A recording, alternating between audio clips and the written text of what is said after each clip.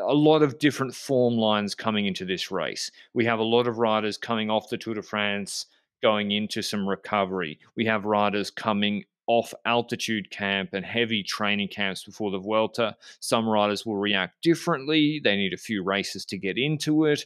Some riders can carry their form well. It looks like Evenepoel can come off training camp, like Norway was the same, and just be absolutely flying. The question is, Benji, can Evenepoel carry this form through the Vuelta? What does a one-day performance like this even mean for La Vuelta? Before we get to that, I'll mention our show partners with the online cycling platform that makes training fun. Whether you're a World Tour pro like Mark Cavendish or Ashley Moolman, or just starting out on your cycling journey, not only can you train and race across 9 worlds, including a France World, you can hop on social rides, so make sure you signed up to the LRP Zwift Club via the link down below to stay in the loop when I or Benji are riding during the Tour de France Femme avec Zwift. If you're not on Zwift yet, you can head to Zwift.com for a free 7-day trial. What does a one-day performance like this even mean for La Vuelta? I think that's a very good question that I don't think many people have an answer on yet. We know that he's done one Grand Tour in his career, Remco Evenepoel. That was a Giro d'Italia that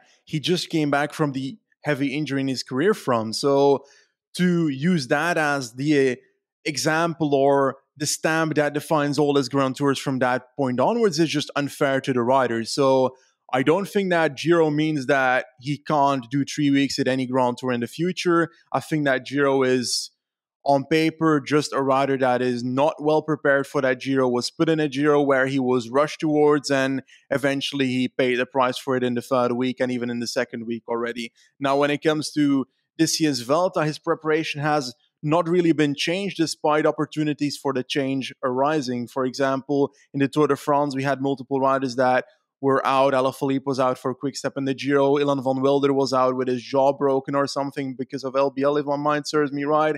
There were opportunities for Remco to hop into a different Grand Tour and ride that instead being rushed to another Grand Tour, but Quickstep decided otherwise. Quickstep decided to leave and stay with the same plan that they initially planned out at the start of the year, and I think that's a very good decision. We saw ups and downs in the year when it comes to Remco. We saw LBL being great, for example. We saw Carpena being pretty awful for what we expected from him. Swiss, he had a bad day, for example. Swiss was weird. Basque was good, in my opinion. Basque was good. Swiss, yeah, he won the TT. I think Thomas could have beaten him, but he got destroyed on the climbs, and he can't have been in. It was just weird. But that whole Tour de Suisse is just weird. Riddle COVID heat wave. It's really tough to assess. But You're right. Carpena is the one that's you're like, ooh, dropped on the first climb and then did the second one quicker. That's strange. As a reminder to everybody for the Vuelta is the Tour de France this year.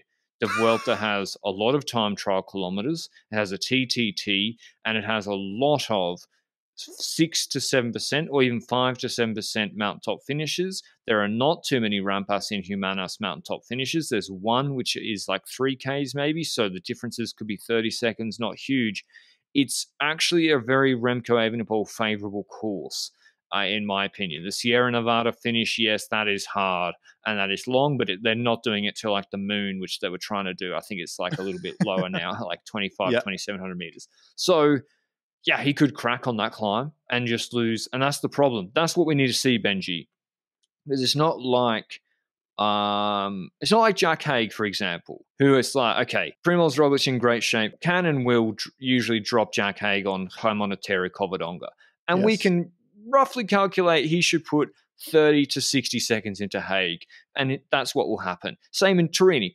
Paris-Nice, I hate. Evenepoel's the other end of the spectrum. It's like, will he win the stage doing his Tour of Norway Watts?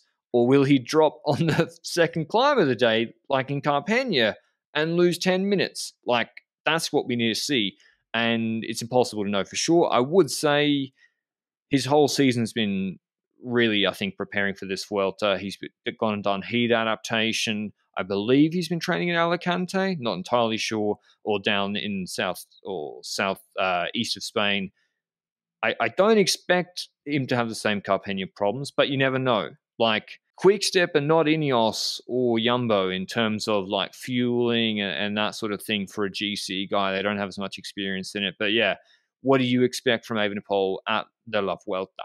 That's a very good question. I think for that, we kind of need to look at the parkour. Like you mentioned, we've got those bigger climbing stages like the Sierra Nevada. Indeed, it's not up to the moon. It's not up to the moon because I think the biodiversity would be impacted if the riders would go there once every 20 years or something. I don't know. That was the reason that I read at least. But when it comes to the other stages, there's a lot of like hilly parkours where I'm like, okay, this is the kind of stage where a Remco would go early, but can he do that in a Grand Tour? That's a very different factor than, for example, in a one-day race. There's also there's not that many rampas and humanas in there, but there's some finishes in there that are perhaps a bit steeper. And I don't know, it's just the time trials are the ones where I'm like, okay, he should do very well here. When it comes to the team time trial, I'm also pretty certain that I see a decent time come out of the team of Quickstep in that time trial.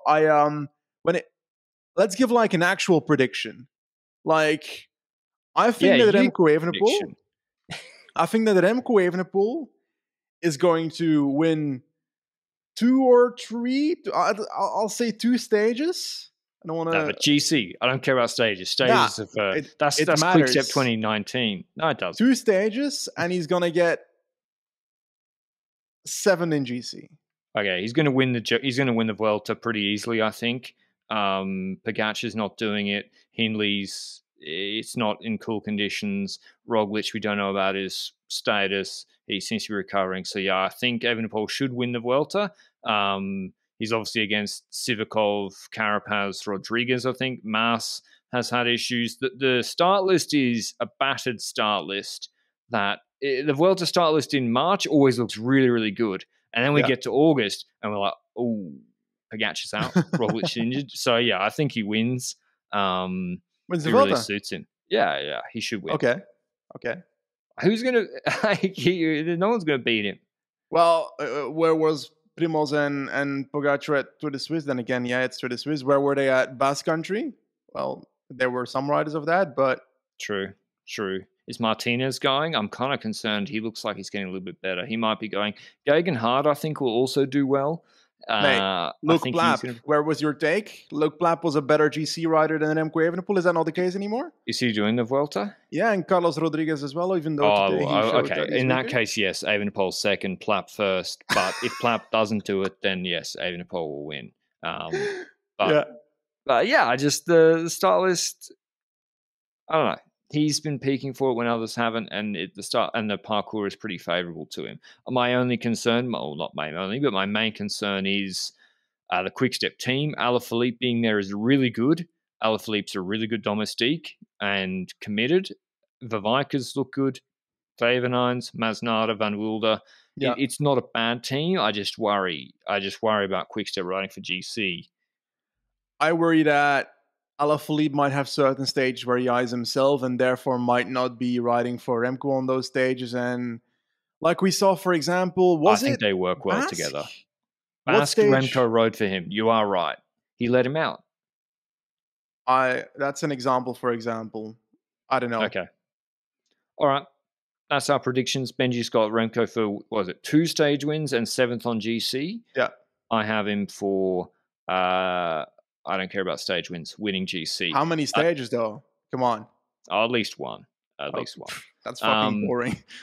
Well, TT probably. Anyway, I picked him to win GC. 7th. What do you think? Matteo Fabra is going to beat him in GC? I don't know about that. Ethan Hayter. Anyway, that's Remco Evenepoel looking good at San Sebastian. What does it mean for stage racing? Who knows?